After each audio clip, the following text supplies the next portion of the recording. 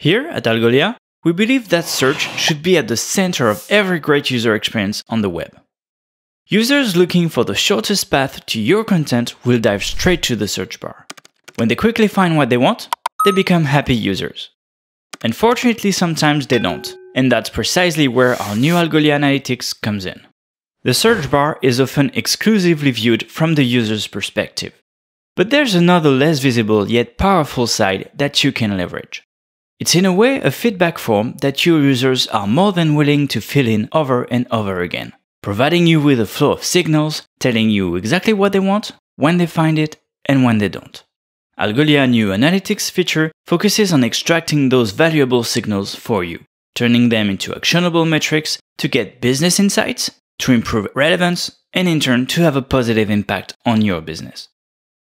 Here are the elements that the analytics will allow you to track. Search queries. What are the most popular queries and the ones returning 0 results? Filters. What are the most used filter attributes, but also the most popular values for a given filters? Results. Across all queries, what are the results that are the most returned to the users? Clicks. We can track the click position, at what position in the result set on average did the click occurred, and also the click-through rate of a given query. That is, the number of clicks generated by a query over the number of times this query has been performed. Conversion. What is the conversion rate of a search query? Here, it is simply the add to cart action, but we'll leave it up to you to define what a conversion means for your business. The first 3 elements, queries, filters, results, comes working out of the box with analytics. For the 2 latter, a little extra work is required on your end, as you will need to send us clicks and conversion events via our provided library. Now that we've seen what signals we can track, let's head over to the dashboard and check what we can learn from those. The Overview tab gives us a quick access to key numbers, and right away we can spot that some numbers are far from being great. We'll need to take some action to improve that. The no-result rate is very high, almost a third of the queries returns nothing. The click position happens way down in the result list in 7th position on average, whereas the CTR and conversion rate could be much better.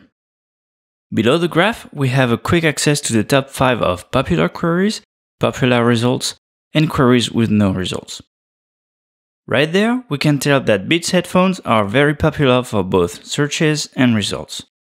Instax Mini, on the other hand, is very often searched but returns no results. Let's take a deeper look with the other tabs. The Popular tab will let us see the most popular search queries and the most popular results. For the queries, we have data about the position, CTR, conversion, and count. Here, as we spotted earlier, we see that the Beats headphones are performing well, but there might be some room for improvement. So let's click on the query row to get more details. The pop-up will show us some additional data like the first 10 results shown for this specific query. The average click position of 9.02 matches the result list, where we see that Beats headphones are actually shown at 8 and 9 position respectively.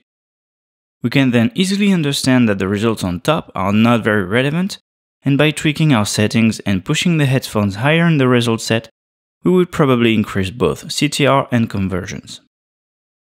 Another insight we can get from these top queries is that our users are likely to Google those keywords, so they give us a solid intel on where to focus our SEO efforts.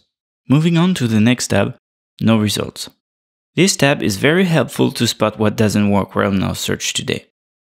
We can see that the no result rate is very high. 30% of our queries don't return any result to our users. This can mean a few different things. First, our relevance configuration might need some tweaking. Maybe some typo rules are too strictly set, or the tie-breaking algorithm rules have been modified for the worst. Another source of issue can be our data itself.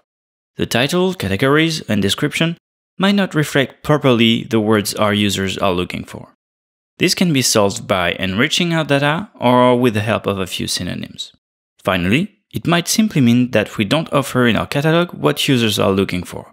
Here, for instance, we can see that the Instax Mini is not in our catalog, but it is very often searched. So it might be a good idea to offer some of those.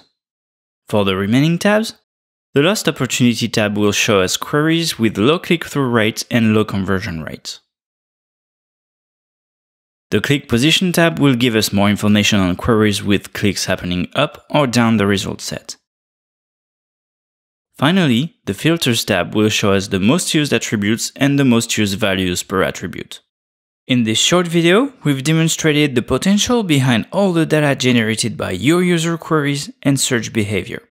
With our new analytics feature, it is now easier than ever to put them to good use, improving relevance, SEO, giving you ideas on what to enrich or modify. If you have any questions regarding analytics and its availability, please send us a note and we'll be more than happy to give you more information. Thank you for watching.